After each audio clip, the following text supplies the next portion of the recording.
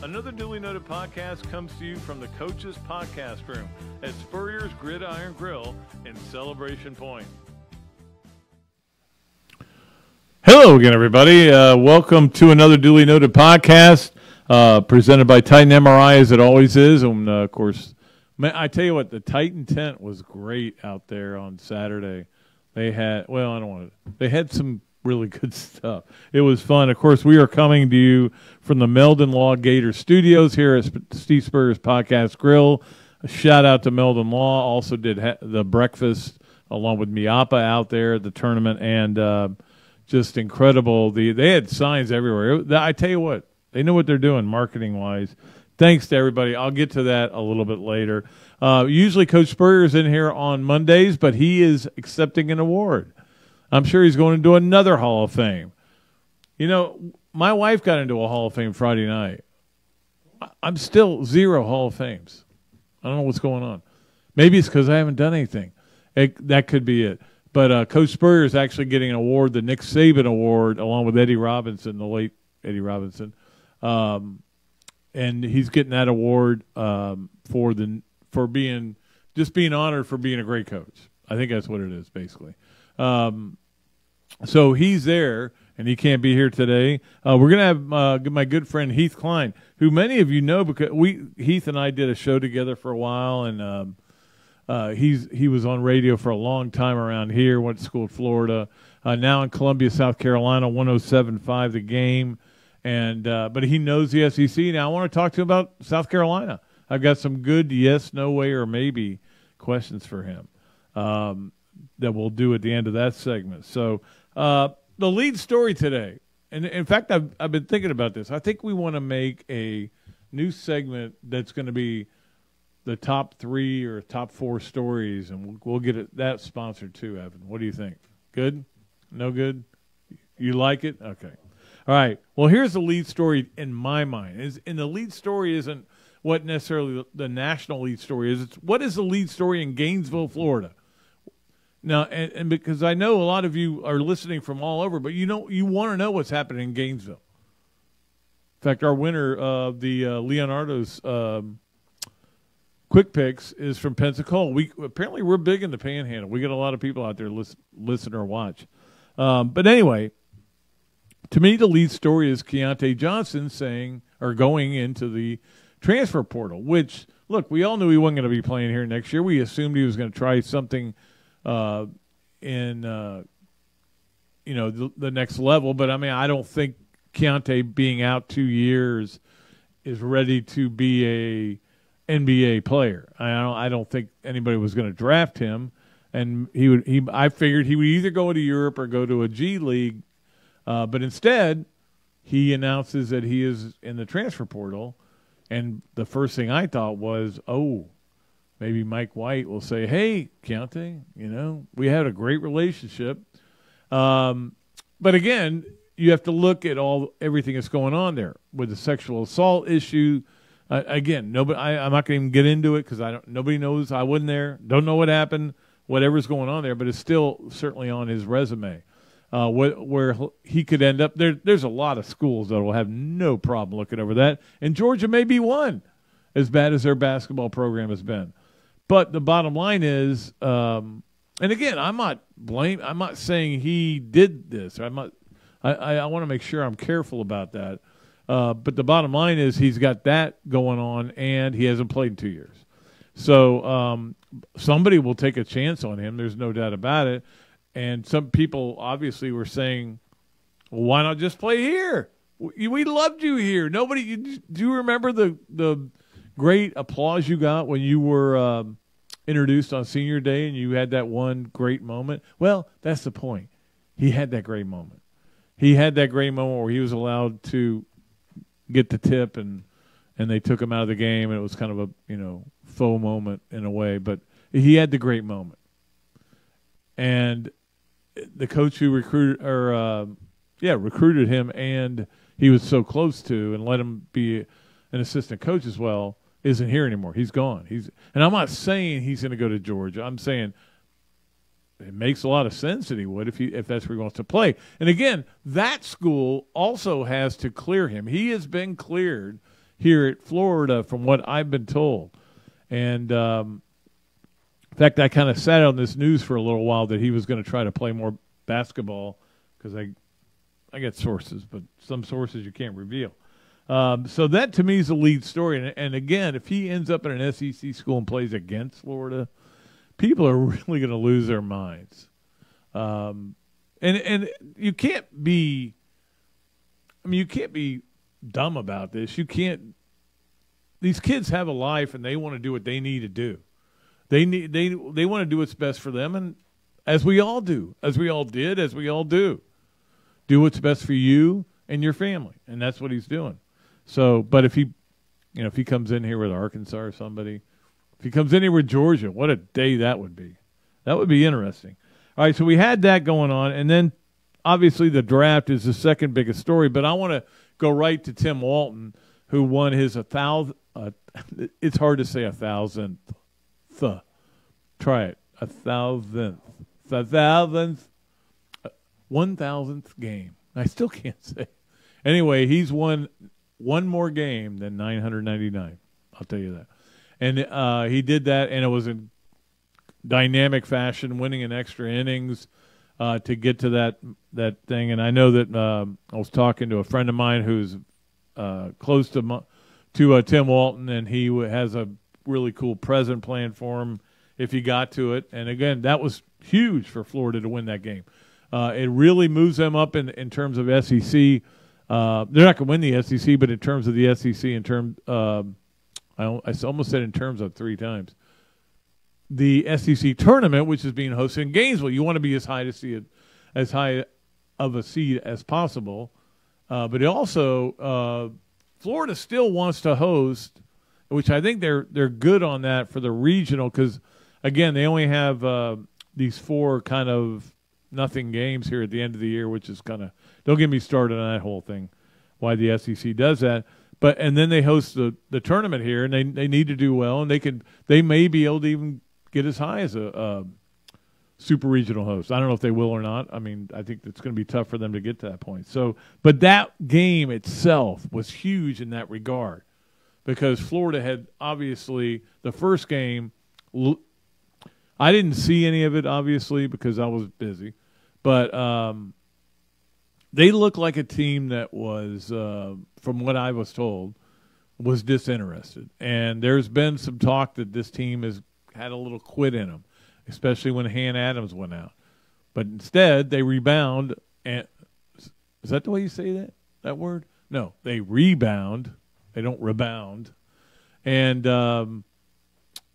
they win the next game, dominating fashion, and then win in extra innings. I watched a lot of that game, and I was thrilled for them to win that game. Baseball, meanwhile, takes 2 out of 3, which they needed to do. We talked about this going in, that they needed it to get 2 out of 3. But then when you win the first 2, you want to sweep. And they didn't get it. They didn't play well in the last game. So they don't get a sweep. Of course, they have USF Tuesday night, and then they have to go to Mississippi State. It's going to be tough. I mean, Mississippi State's not great. But here's the thing you have to understand about this baseball team. Because of their RPI, because of how good a schedule they've played, they're still in the hunt for a regional, but I don't think they'll get one. But they're still at least mathematically involved in it. And, they're going to get in the tournament, you would hope. But they're also one game out of being so low that they won't be able to get into the SEC tournament. Think about that. Because it is really a mashed up thing where everybody's almost got the same record, and it's going to be how they play down the stretch in these last 3 weekends. When Florida's got Mississippi State, then they've got, I think it's A&M on the road, then they come home for South Carolina. I think that's the way. And plus there's a game with FSU in there as well. So, the opportunity's there for Florida to do well baseball-wise. We'll see how they do. I thought they played well this weekend, no doubt about that. I did want to get to the draft, though, about Florida having 3 players drafted, and as bad as that was, okay? You go 3 players, that's it. I would go, you could have been worse. You could have been FSU, who had one player drafted. First round, of course, because he transferred over from Georgia, where he couldn't get on the field, went to FSU, became a first-round pick. That's how good he was. And then won by Miami. And you think that's bad. How about Texas? Texas had as many as who made these 0.0? Was that Flounder or D-Day? Somebody made a 0.0. Anyway, 0.0 is the number of players Texas got drafted. The SEC dominant again. Georgia killing it. And here's the thing. When you have 15 players drafted and you had, 6 or 5 in the first round, it's only going to help your recruiting. People go, oh, look at all these players that got drafted. They're going to really struggle next year. They're not going to be the same kind of team. I'm like, no, because they're signing the same kind of players right behind them, and they're just going to move up. Georgia's going to be a force to be reckoned with, and this only helps them. They had 6% of the entire draft drafted were Georgia players. The SEC, of course, dominant once again. No big surprise there. With 65 players, it helps when you get 15 there. The Big Ten was second with 48. Pretty amazing to look at the numbers for the Big 12 and the ACC. They were not good. And the Pac-12. The Pac-12 had 25. The Big 12 had 25, including Mr. Irrelevant, the last pick in the draft, Brock Purdy. And the ACC had 21 players. Think about that, 21 players. That's not saying a lot about your league. In the SEC, meanwhile, LSU had 10 taken, and that makes you go, well, why weren't they any better? And they just weren't. They weren't well coached, I guess, is all you can say. And for LSU to have 10 and be crappy, and Alabama to have 7 and be in the national title game, kind of interesting. Auburn had 1 player drafted. Notre Dame had 2. Maybe that's why he got out of there. BYU won. Texas actually had fewer players drafted than Lenore-Rhyne and Ouachita Baptist. Do you know where Ouachita Baptist is? I think it's in Texas. But Ouachita Baptist had one player drafted.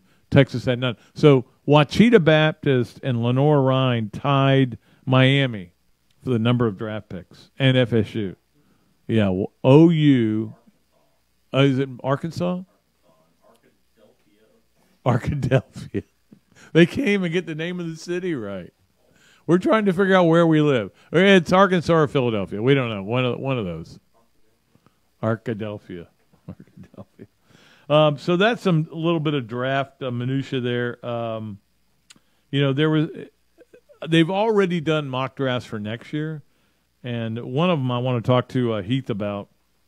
One of them is where apparently next year is going to be another run on quarterbacks. Of course, this year there wasn't a run on quarterbacks. There were not a lot of great quarterbacks to be taken. Next year is supposed to be a big run on quarterbacks. We'll see how that works out, whether those guys play up to the level. For example, I want to ask him about Spencer Rattler. And a lot of people love it. Well, Spencer Rattler was pretty good as a freshman. As a sophomore, he got beat out. Now he got in the transfer portal. I don't know. I don't know. Guys like that. I saw this one draft. I'm trying to find it here, where they had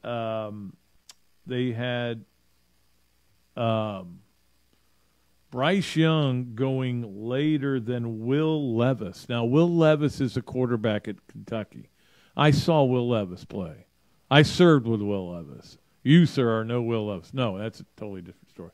No, Will Levis is not an NFL quarterback in my mind. I may be wrong. Or I may just be crazy. Or I may just be that lunatic you're looking for. All right, so that's going to do it for the opening. That's what we'll call it, the opening. Yeah, the opening. And sponsored by, insert name here. I've decided to add that anyway. We got a lot of things to get to, but right now we're going to take a break, come back with my friend Heath Cline from 107 The Game.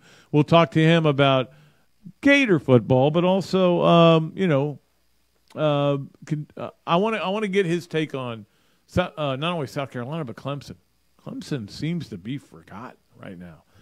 We'll do all that and more on Another Dooley Noted Podcast presented by Titan MRI from the Meldon Law Gator Studios. Things have certainly got a little out of hand lately when it comes to just buying our everyday necessities. Just look at gas, streaming services, and heck, even chicken wings. Well, there is one necessity that shouldn't cost a ton: taking care of yourself and helping fix all the aches and pains in life, and the fine folks at Titan MRI agree. With costs a fraction of what you'd pay at a hospital, you'll not only save money, you'll be taken care of by staff with over 20 years experience. So when you need an MRI, call Titan first, and you can go where your doctors send their families. Now offering cash. Another Duly Noted Podcast comes to you from the Coach's Podcast Room at Spurrier's Gridiron Grill and Celebration Point. You can watch and listen to us on Facebook and YouTube for every podcast that we do on Mondays and Fridays at 2 o'clock. Listen to the podcast whenever on Apple Podcasts, Spotify, Google Podcasts, Overcast, any of the other 39 platforms where you can find this podcast or your favorite podcast. Remember to like, follow, and subscribe. If you have any questions or comments, leave them in the comments section below or call me if you want to do some advertising at 352-317-3444. Great food, great atmosphere, a diverse menu, everything made from scratch, plenty of space, and locally owned. These are all the characteristics of a great restaurant, and you can find each and every one of them right here in Gainesville at Ballyhoo Grill. Ballyhoo Grill prepares all of their food fresh every day, from their salad dressing to their award-winning soups. Bring your family and enjoy dinner under the Tim Trebo Tiki Hut while listening to live music. Or if you're running low on time to eat out, they also deliver through Uber Eats, Bite Squad, and Postmates. A Gainesville staple that's been open for over 30 years. Check out Ballyhoo Grill on Facebook or at ballyhoogrill.com. Hello there, everybody. I'm Pat Dooley, of course, from Another Dooley Noted Podcast. And this is a great Adam Brewer, and he's just opened up a place here, Adam Brewer To Go. What gave you the idea to do this, to have a to-go place? We really like the fast concept, being able to get the barbecue. Now we have this new online ordering. So before it was a call ahead carry out, quick service. We have like a curbside kind of a deal where everything's ready to go for you. And then we thought, wow, we have a really great dine-in concept, but how can we make this streamlined for the customer and make it easy and accessible for all parts of town? Adam's Rib Co. To Go. Come on down and enjoy it. Alberta, I understand you were witnesses to a crash. Can you tell us about the accident?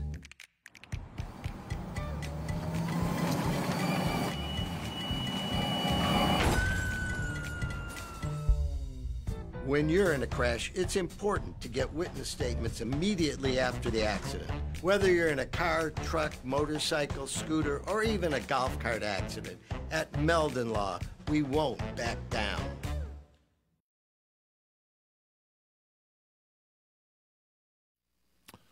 Okay, we are back here on Another Duly Noted Podcast, of course, presented by Titan MRI from the Meldon Law Gator Studios. One group I want to give recognition to for the golf tournament on Saturday is Ravel, because I forgot to pull the tailgate that they were giving away. They're going to take care of that and everything, but those people have been so great to us. Ravel, of course, who does the tailgates for all the games, and they have been unbelievable. In fact, they gave one away for the USF game and one for the South Carolina game, so I know that if our next guest, Heath Cline from 107.5 The Game, was going to come down here, he would have liked to have that tailgate package, free, TV and coolers and chairs and everything. Heath, how are you, by the way? I'm good, man. Yeah, it sounds like a pretty sweet setup. Yeah, it is. What they do is really cool stuff, and I've experienced it many times, and we appreciate them. All right, so you are you enjoying? Trying to get to, now that we have to get to another summer to get to football season? It's not too bad. I mean, put it this way, after 2 years ago, right? Nothing will ever seem complicated again. I mean, we literally had to fill content for months and months with no idea if it was ever going to end. So after that, I lost my capacity to ever get grumpy about the idea that June or May might be a little leaner on content. But here's the other thing, though, too, Pat. For all the hand wringing about, it's so bad what's going on with name, image, and likeness. It's so bad for the sport. If you think about the NFL, when the NFL took that quantum leap forward, was when they turned everything they do into a year-round enterprise. Like a week from now, they're going to release the schedule. And now that's like a big deal. It used to just be, I don't know, let's put out the schedule on Tuesday. Now it's like a full production. This is kind of the start of that with college football. Like nationally, people are paying attention to a wide receiver from Pitt who might transfer to the Trojans. You wouldn't hear anybody talking about that in May nationally before. So I'm not saying it's all perfect, but there's more juice than there usually is right now for college football all around the country. You're speaking, of course, of Jordan Addison, right? Who is was he at Pitt? Yeah, Pitt, Blitnikoff Award winner, and looks like he's going to the program. I should know this since I voted for him on the Blitnikoff Award, but all of a sudden I had a blank there. But yeah, I mean, it's funny. Every day somebody comes out, somebody different. Today it was former offensive lineman, played at Notre Dame, Aaron Taylor. Yeah. Somebody comes out blasting NIL and how it's not fixed, and they go, we got to fix this, we got to fix this. And I'm like, I always say the same thing. How? How are you going to fix a problem that the adults caused in the first place by not doing the right thing? But you need a time machine. That's the whole problem. Right. That for years and years, they kept thinking, we'll kind of just keep doing it the way we're doing it, and you think about the fact that ruling came down from the Supreme Court, that 9-0 ruling. Remember, they didn't have to appeal to the Supreme Court. They had largely gotten a lot of what they wanted in that first ruling, but they didn't get everything. And so rather than say, well, you know what, getting about a 60% win is pretty good here, they said, no, we got to get 100%. And they went up there and they got their head taken off. And you combine that with the useless empty suit that's finally being forced out of the job, and Emmert providing no leadership for more than a decade.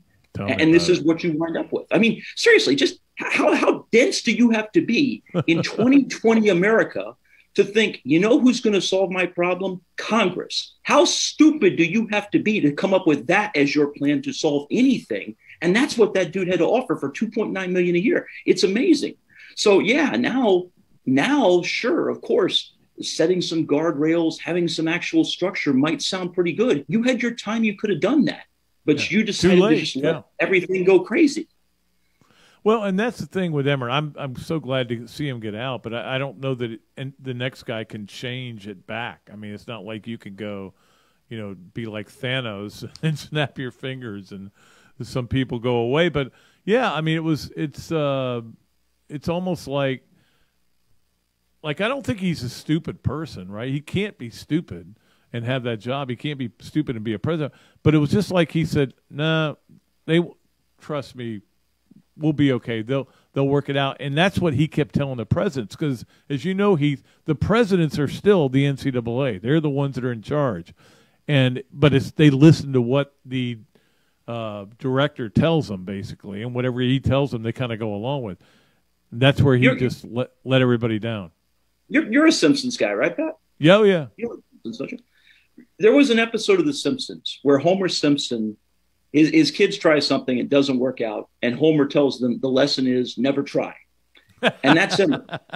Emmert is Homer Simpson, because early on he tried a couple of things. He tried to expand a little bit on the name, not name and general likeness, but he tried to expand on cost of attendance, and he got shut down. Cost of attendance, and then he took the big swing on Penn State and embarrassed himself, and that blew up in his face. And after that, the dude's only instinct for anything was don't try. Stay out of press conferences as much as possible. Make yourself almost never available. Then even at the Final Four, he starts bringing other people up on the podium with him, so he doesn't even have to take the questions for the limited amount of time. Never try. Homer Simpson, your NCAA president for $2.9 million a year. Yeah. How'd that work out? Not good. And I think Homer might have done a better job, though, to be honest with you, because he would have taken care of the media. I know that.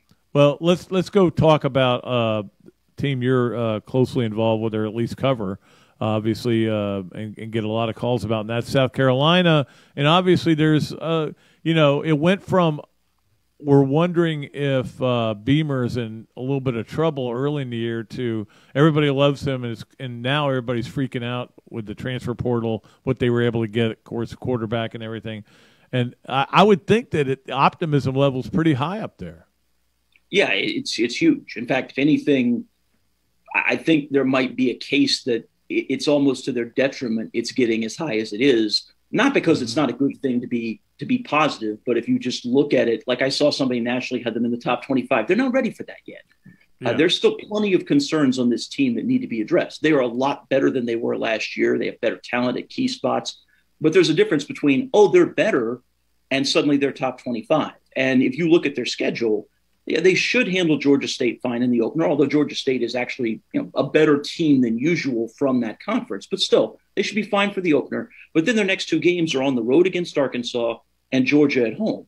Well, it doesn't take any giant leap of faith at all to imagine them not winning those two games. Suddenly, 1 and 2 start, Gamecocks flop. Well, that's ridiculous. It's going to be the total body of work, but it is set up. The more hype they get before the season, for them to suddenly 2-3 weeks in start getting labeled as a disappointment, which I think would be completely unfair. But they're a lot better. I mean, this team was hard to watch last year, Pat. I mean, I don't know how else to put it. Well, they weren't hard to watch against Florida. Sure, but the thing is, for their first 12 games, they didn't score an offensive point in the first half. I mean, that's really hard to do. Right. Like, you watch teams that are going to get seal clubbed 66-7 by somebody like Oklahoma for homecoming, but they still get that one drive in the first half where they take over at the 32 and can put it in the end zone or something. I mean, 4 out of 12, they didn't score on offense. I mean, that was hard to watch. And so now, I mean, just Rattler, the energy he provides, the additional talent that they've added at receiver, at tight end, it's a totally different ballgame this year. Yeah, I mean, I think they'll be pretty good. I think it's going to be interesting to see when they come down here to the Swamp, certainly. But when you look at this conference still, I think when everybody convenes in Atlanta in July, I think it's in Atlanta, right? SEC meet. Yeah. Since I don't go, I don't really need to know where it is. All I need to even do now, we can't get you up there this year. Nah, maybe. It's a 4-hour drive.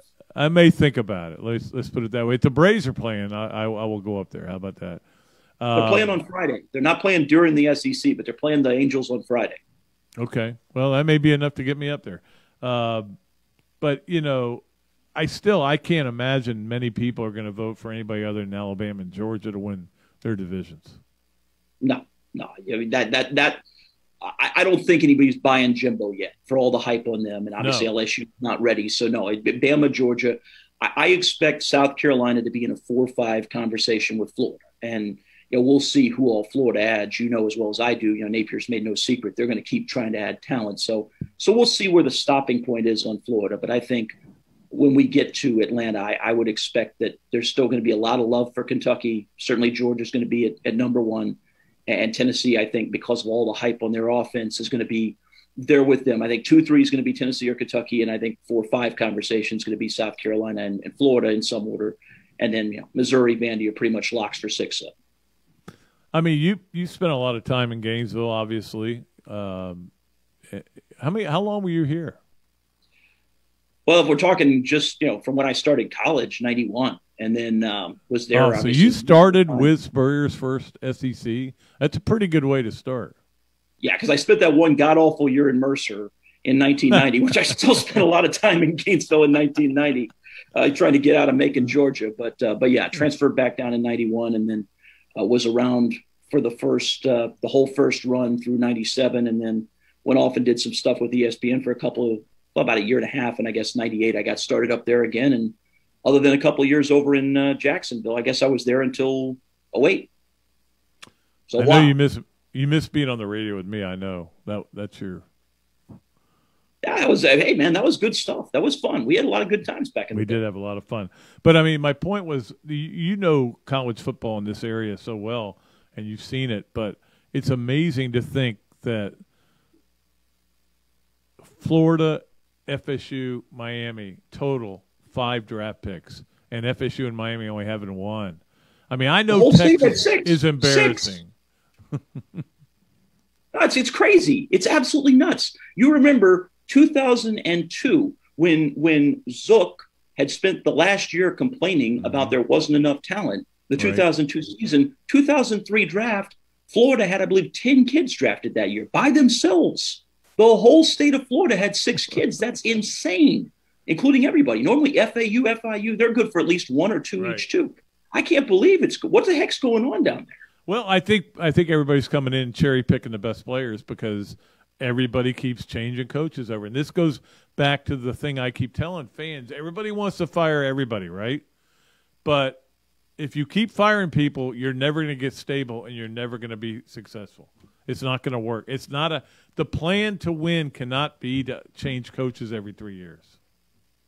No, clearly it can't. And look, the Mullen thing was kind of weird with how fast it happened, but pretty clearly there had been some dry rot that had been allowed to sink in. And so, okay, you look at what happened and how quickly they fell off. And it drives home, if anything, how extraordinary guys like Pitts and Tony that were just big time players that year. For it to fall off as bad as it did, I'm still wondering about Dameon Pierce. If you can explain that to me as to how that dude didn't please let me know.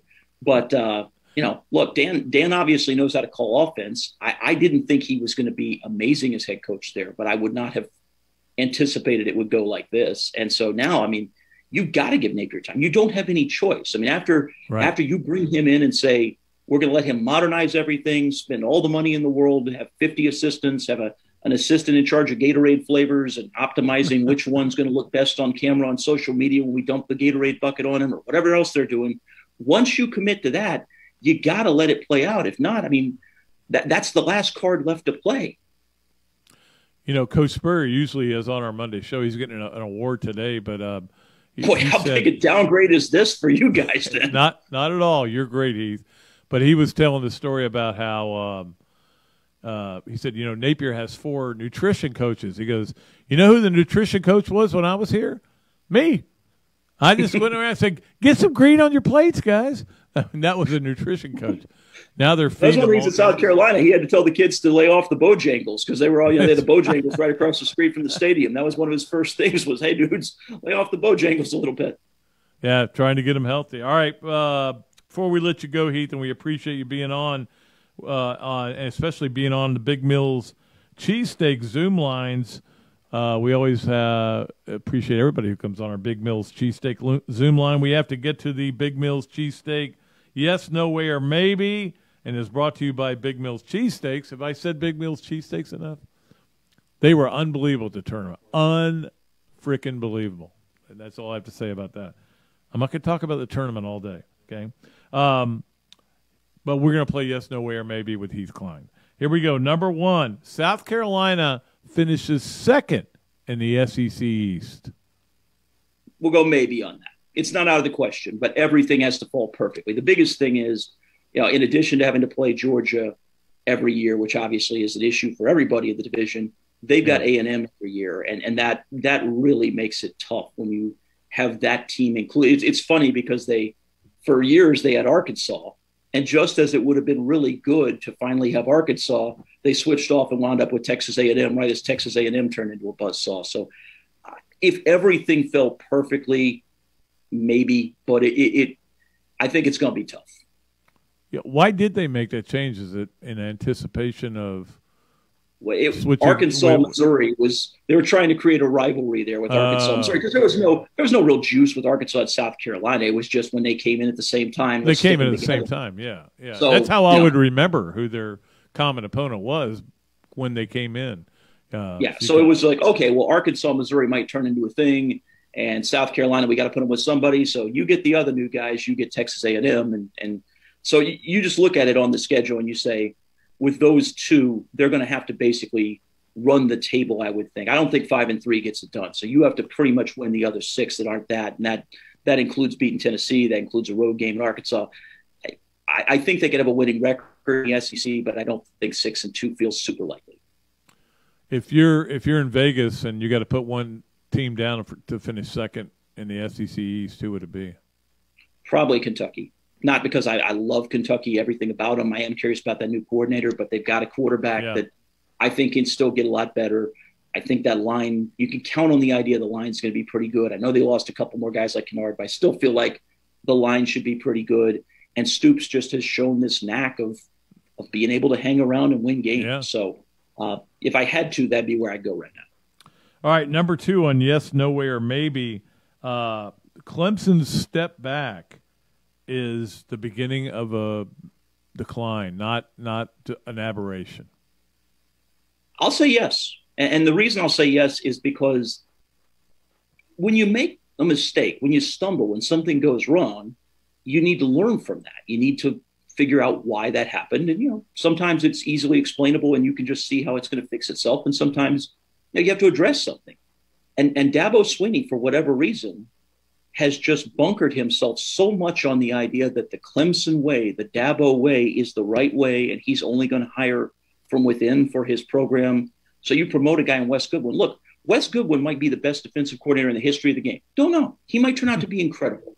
But he has literally, before their bowl game, never coached in a game. Not never coached as a coordinator, never coached in a game. And now he is a defensive coordinator, replacing a guy in Venables who is considered to be probably the best defensive coordinator in the sport. That from within. I mean, a guy like Robbie Caldwell's a veteran guy. He retires. You're going to replace him with Thomas Austin, who played there. I like Thomas Austin. When I interviewed him in the past, seems like a sharp guy. He may turn out to be a great coach, but again, I mean, you're one of the elite programs, and you're choosing to go with rookies as your coaches because they know how you like to do things. And he refuses to get in the transfer portal for any reason. I mean, look, is it possible that Dabo is right and his culture and his people and only his people are better than everybody else in the sport? I guess, but call me crazy. I'm going to lean on the guys that do feel like new ideas coming in from the outside help them, and do feel like new players coming in from the outside help them. And I'm going to lean on them until Dabo proves to me that doing it this way is the right way. I think Dabo may be cutting himself on the succeeding Saban, the way he has not been able to evolve. And so, okay, if Saban leaves, maybe we don't go look at Dabo anymore because he hadn't evolved at all. Well, and let's be clear, too, by the way. I mean, Clemson was at an elite level. So, we're not talking about, like, massive steps back. We're not saying Clemson's going to crater. I don't think that's going to happen at all. But they've also benefited from the fact FSU imploded. Miami has never been able to get their act together. Well, all of a sudden you look at what's going on. If Miami doesn't figure it out this time with the amount of resources they're committing to that program, then they're not going to. You look at what NC State's got coming back. I don't know that I agree with Dave Doran in saying that he thinks that Devin Leary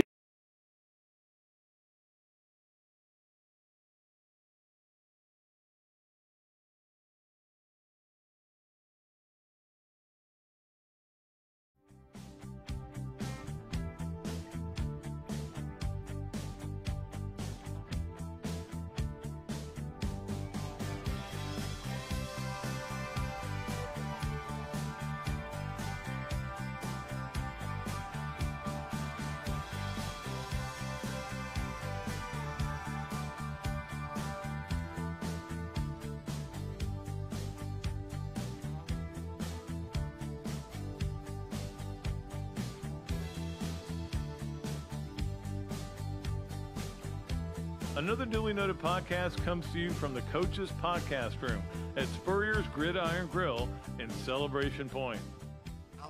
Alberta, I understand you were witnesses to a crash. Can you tell us about the accident?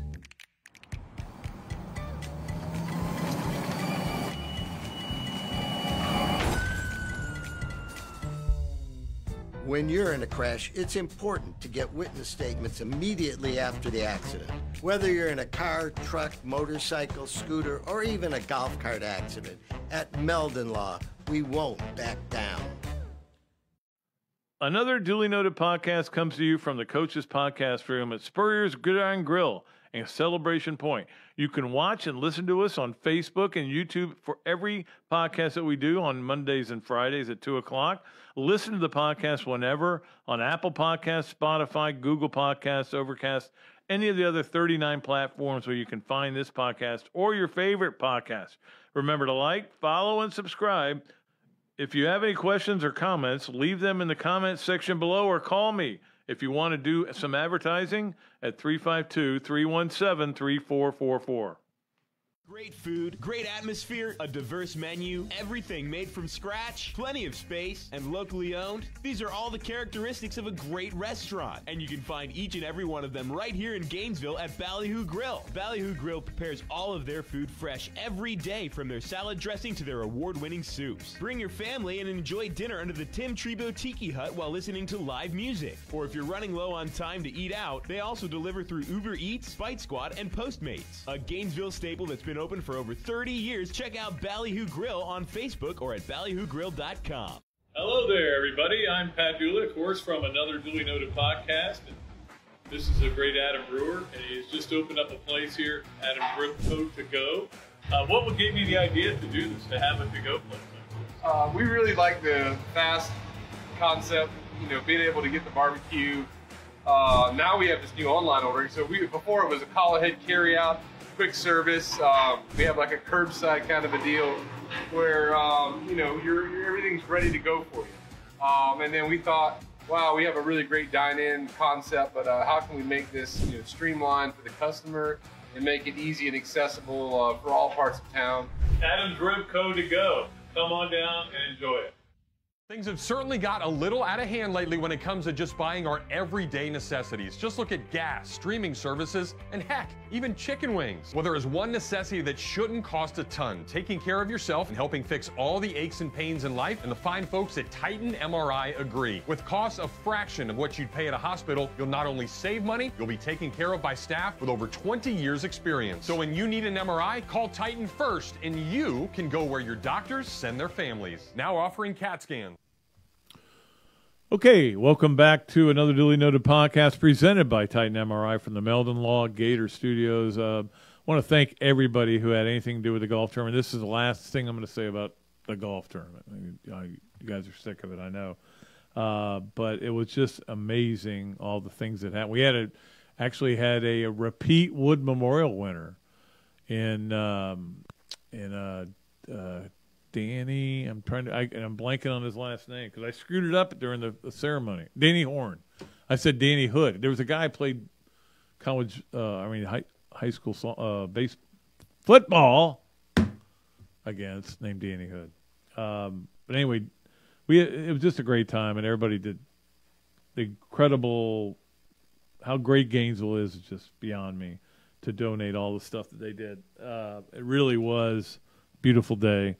A few things I screwed up, but other than that, pretty good. All right, it is time for us to do the fun stuff that we always do on the show, and we'll start out with the Hesser and Kipke Power 5 and Bottom 3.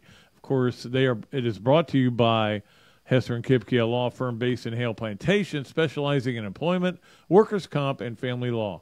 Visit their website at www.hklawfl.com or call Ken and Jennifer at 352-339-9920. The Hesser and Kipke Power 5. Well, let's go to number one. I'm going with the Mets. A lot of people will tell you the Yankees right now, but I'm going with the Mets because the Mets are 9-4 in road games. I look at road games as being the real indicator as to how good teams are. Because if you can't win on the road, it's like the Marv Levy famous thing. He used to talk about how, why Hitler lost the war? He couldn't win on the road, which now seems like an inappropriate comment. I don't know if it was or not, but it was kind of funny when he said it. But you got to win on the road. You can win all your games at home, but you're going to eventually have to go on the road to win. So I look at that, and so I'm going with the Mets, who are 16-7. Then I'll go with the Yankees second. They've won 9 straight. I know they're playing really good. I hate it. 16-6. Still going with the Mets over them. Number 3, San Diego, another 9-4 on the road team. That's big. Although they're only 15-8, but they're getting it going, and we all knew that team was going to be good. Number 4, the Dodgers, 14-7, as you know. Dodgers buy every player. Clayton Kershaw becomes the all-time league strikeout artist over the weekend. Then they pan to the dugout, and there's Freddie Freeman clapping for him. I'm like, drive me crazy. All right, and then number 5, I am putting in the Minnesota Twins. Robbie Andrews, Minnesota Twins. 13-9. They've won 9 out of 10. So this may be my only chance all year to put the Twins in the Hesser and Kipke Power 5. The bottom 3 isn't hard to figure out. Third from the bottom, I would put the Tigers, who are 7-14. When's the last time the Tigers were really good? They were good, then they were bad, then they were good, then they're not good. I guess when Denny McLain was pitching for them, maybe. Second from the bottom are the Orioles, and the Orioles are saying, "Hey, we're not the worst team anymore. Woohoo! We don't have to be the worst team." They are 8-14 right now, but number one, there's no question who it is. The Cincinnati Redlegs. The Reds are off to they've never had an April like this. They are 3-19. 3-19. Is that good? It's the worst start in their history. And Jonathan India, the former Gator, is on the DL now. So they nothing is going right for them. Their run differential's -66. But the Reds definitely the worst team. I don't know how that happened. I remember when the Braves opened the season with them, and I was like, they got a pretty good lineup. Man, things did not go well there. So that is our Hesser and Kipke Power 5 and Bottom 3, and we appreciate Hesser and Kipke. Will of course, be back Saturday with their the games of the weekend, which we'll get to. We kind of screwed that up out at Ironwood the other day, but I screwed up a lot of things at Ironwood. Screwed up getting the Ravel drawing done. I screwed up one. I lost a gift certificate. It happens. Anyway, everybody else, all the players seem to have fun. That was for sure. All right, let us get to the Leonardo's at Millhopper quick picks, and of course, Kyle Cohen was out there, and he had his whole team had pizza shirts on. It was pretty cool. Pretty cool, and appreciate him for everything he did for the tournament and everything he does for us.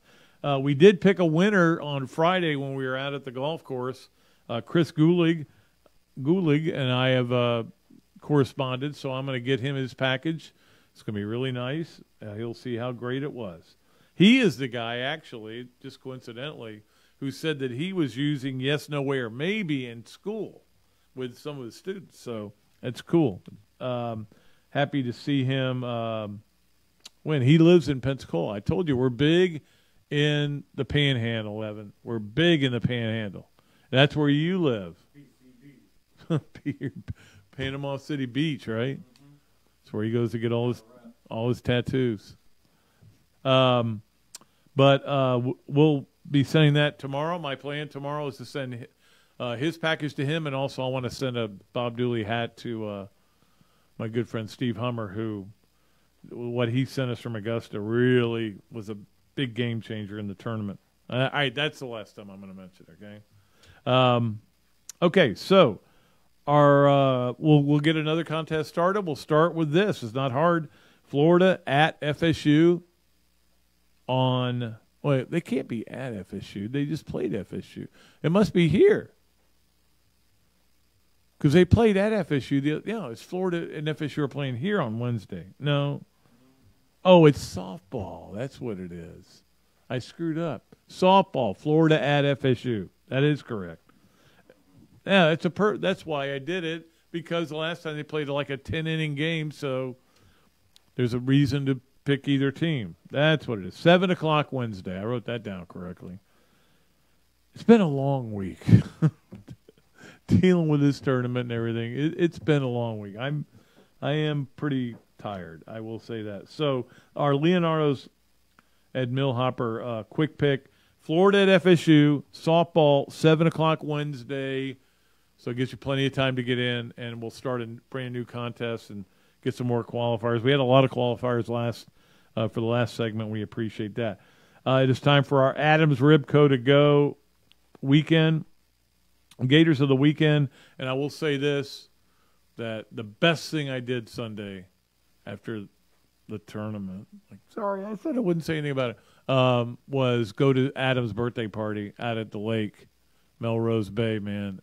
That was a lovely way to spend the day. I will tell you that. The Adams Ribco to Go Gator of the weekend is Cheyenne Lindsay, and what a story that was on Sunday when Florida really needed that win. I talked about it earlier, how important it was in terms of seeding and everything, and being able to go into these little non-con games here before the SEC tournament with a higher seed.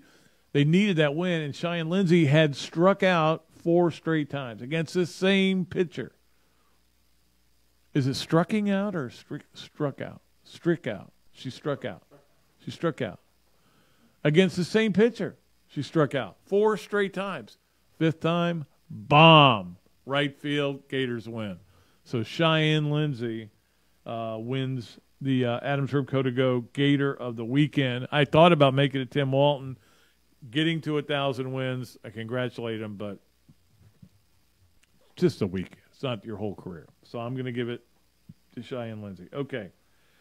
So we need to get to one of our favorite things, 3 things, which is always presented by Hand Law. We appreciate Hand Law for all they do for us.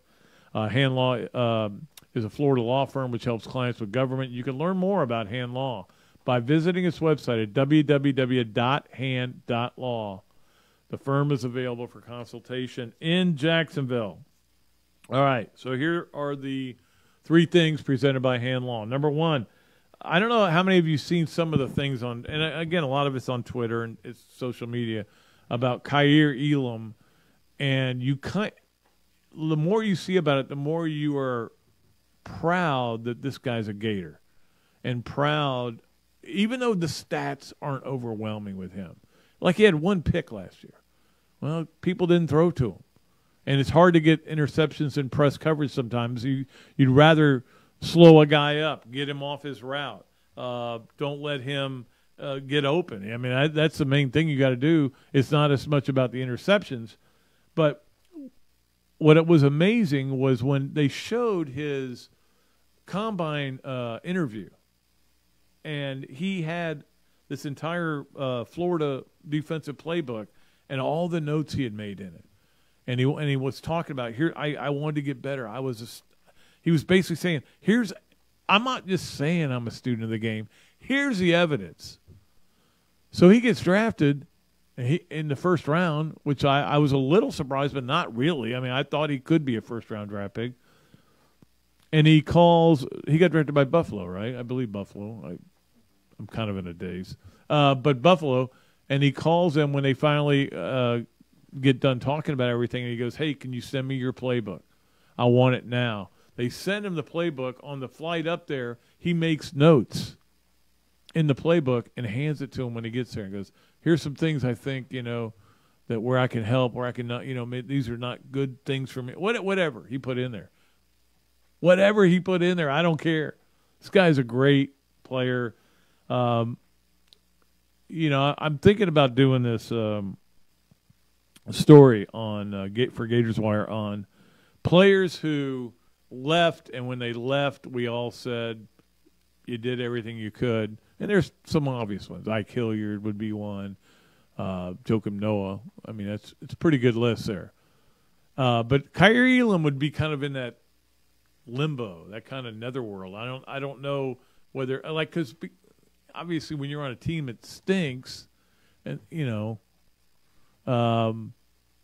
it's kind of hard to know how much effort you were putting in. But when I saw all this stuff, I kind of changed my view on that. Anyway, number 2, so was Florida only interviewing when they decided to hire Dan Mullen? Were they only interviewing coaches they thought might get show causes? Because 2 of them so far did. Dan Mullen got one. Of course, I think it led to him being fired. And now Scott Frost has a show cause. A show cause means you can't go out and recruit off campus. It means you better not screw up in the next year or you're going to be out. You're going to lose your job. He got one, and here's the thing that he did or did not stop from doing. They hire a guy as an analyst. I think he was a special teams analyst, but he was coaching on the field, coaching at practice, coaching during games. That's not allowed. Now, this, again, is another anal NCAA policy. Who cares? If you want to have 500 coaches, have 500 coaches. But these rules are in place basically because smaller schools don't want to hire 20 coaches. They want to hire the maximum or the minimum, the maximum you can hire. They want to hire those 10. That's it. That's all we can, because we don't have the budget for it. You guys are dealing with that SEC and Big Ten money. But I know this happens at other places. I just sometimes nobody knows that it happens, but it does happen at other places where there are, In fact, there was a big – remember the big stink where Alabama had like 90 guys with headsets on during games. And I mean, like, that's not being a analyst. That's not being a volunteer assistant.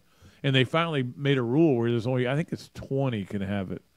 I can't remember what the rule is. Anyway, Scott Frost, so he gets in trouble, and that may be the beginning of the end for him. Who knows? I don't even know if Nebraska's even relevant anymore. I really don't in football. And finally, number 3, I wanted to bring this up because we like to sit here and talk about sports and talk about funny things and talk about making fun of people and everything. But sometimes you get reminded that life is about a lot more. And what happened on a few weeks ago with Lauren Burnett, who was a softball player for James Madison. James Madison, unprecedented run to the Women's College World Series. But she was ruled as a suicide, and the team canceled the rest of their games. They had already canceled 5. They canceled the last 2. And it's just sad to think about. She was the Colonial Player of the Year. I don't know why. I don't know. I never can understand why. But I always wanted, and I'm not trying to bring everybody down. I'm just telling you, man, there are more important things than who wins games. Don't always want everybody to be fired. Don't always want everybody to, be better than they are because you demand it. Just be thankful that, take care of what's around you. So when you hear those kind of stories, it makes you sad. And I don't want to. So let me try to liven the mood by saying I'm not going to talk about the golf tournament ever again. There we go. How about that? Now everybody's happy. All right, we appreciate Heath Cline for coming on the show. Sorry that we lost him there. There was just a crash of a computer, and all of a sudden we couldn't get him. But we appreciate him for being on the show. We'll be back Friday. Cole Kubelik is going to join us. I'm pretty sure about that. We've had to kind of go back and forth with him. I think he's going to join us on Friday, and then I think Dennis Dodd next Friday. So that'll be fun. And Coach Spurrier will be back, I think, on Monday. We'll see. I'm just starting to get back to a normal life again. Thanks so much to Evan for doing the great job he does. As always, we'll be back with another show on Friday. Until then, I'm Pat Dooley saying I'm deep, I'm way back, and I am out of here.